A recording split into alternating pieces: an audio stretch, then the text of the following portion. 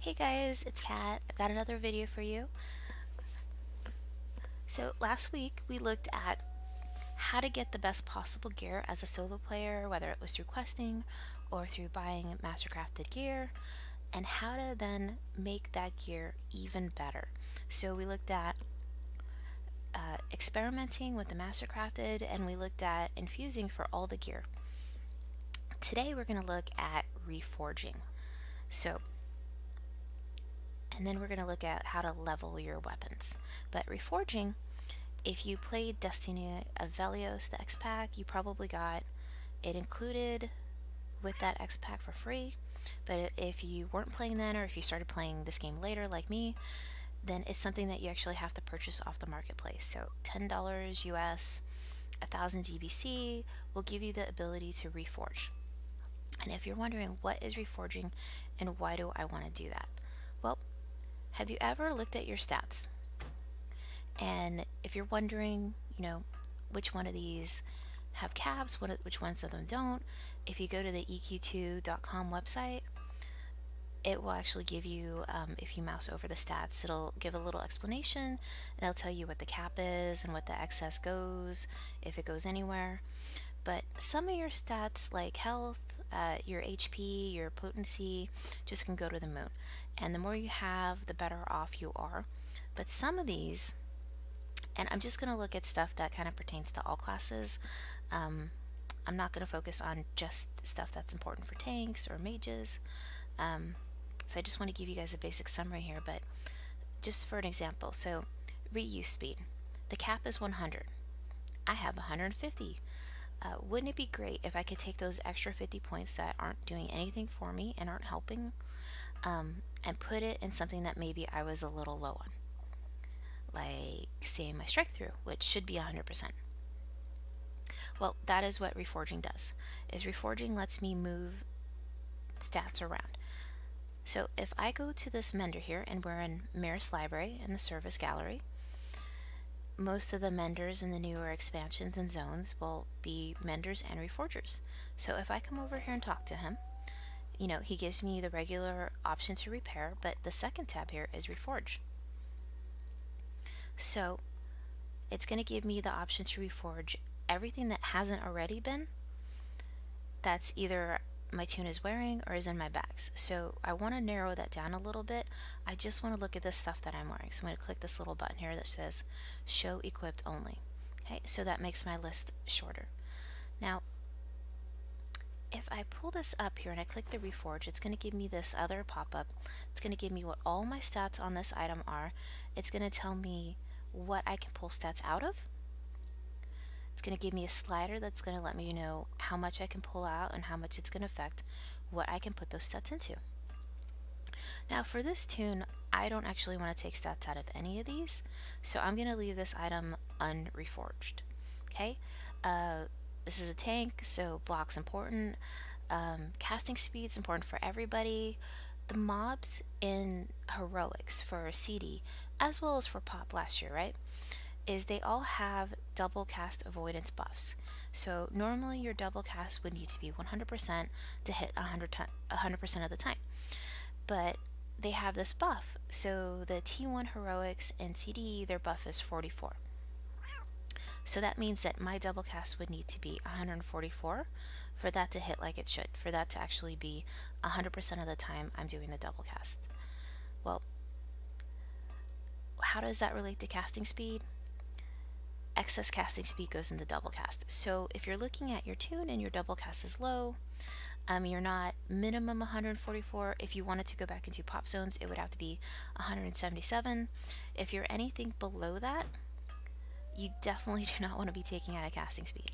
So my double cast here is 178.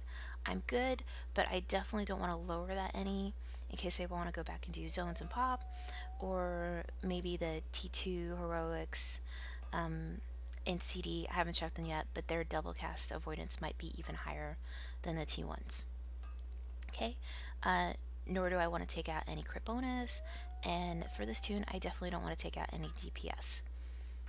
So I am going to cancel that. But what about this other gear? Can I find something else that I might want to reforge out of? Well, let me look at the shoes real quick. So it's giving me two options that I can reforge out of: ability mod and mitigation. So as a tank, you do need mitigation, but for everybody, you generally do not want to take out of mitigation. And I'll show you why. Because even with the slider all the way over, I'm only going to get 3. I'm only going to get 4. I'm only going to get 27 for haste. I'm only going to get 1 for potency. So it's just the return for reforging out of mitigation to basically any stat is so minuscule, it's really not worth doing. And that leaves me with my other option then, which is ability mod. So as much as I take out, again, it's a very small return, and ability mod is actually kind of important. It's something that I really don't want to reforge out of unless I absolutely have to. So unless there's some stat that I desperately need, that I just can get nothing, no other way to reforge out of, I'm going to leave ability mod alone. Okay, so I will cancel that one too. Well, what about the hands? Oh look, it has haste. Now, haste is something that I guarantee you most of us are going to have way too much of. So my haste is 352. Do you guys know what the cap is? It's 200. So I have 150 more haste than I need. And all the excess for haste goes into flurry, which nobody has needed for several X-Packs at this point. So I can take out of haste and I can go put into my strike through. And strike through is really important.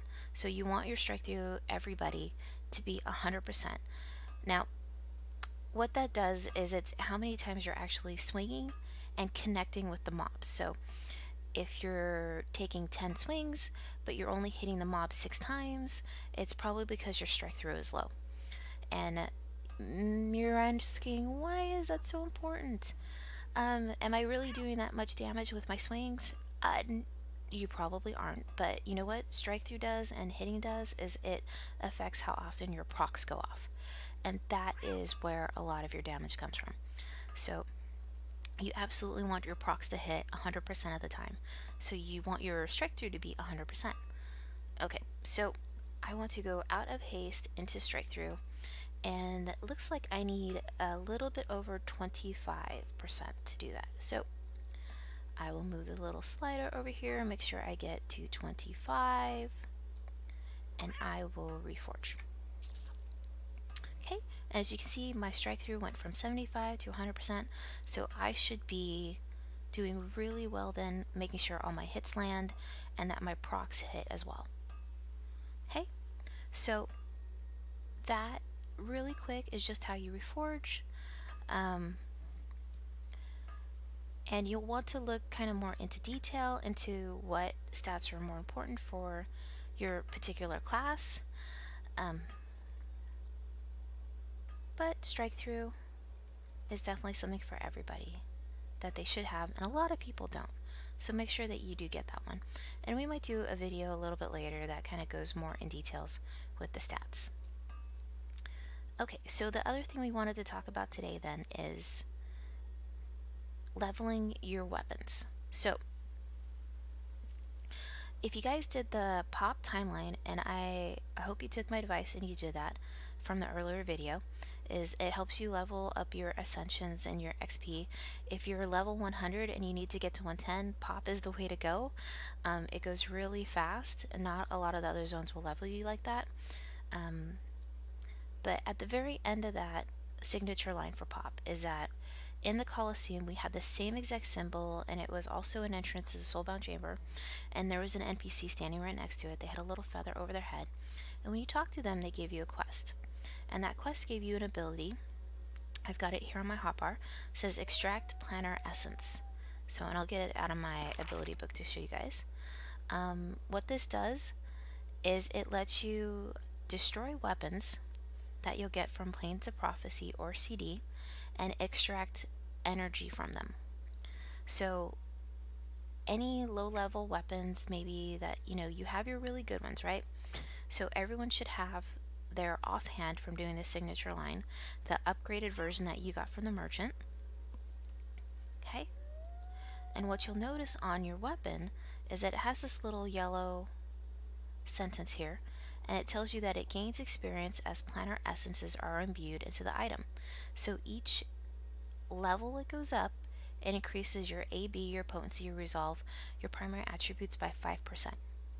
So all these little weapons that drop as you're doing your solos, your key quests, the PQs, the ones that aren't very good, that you're not going to replace the much better weapons that you already have equipped,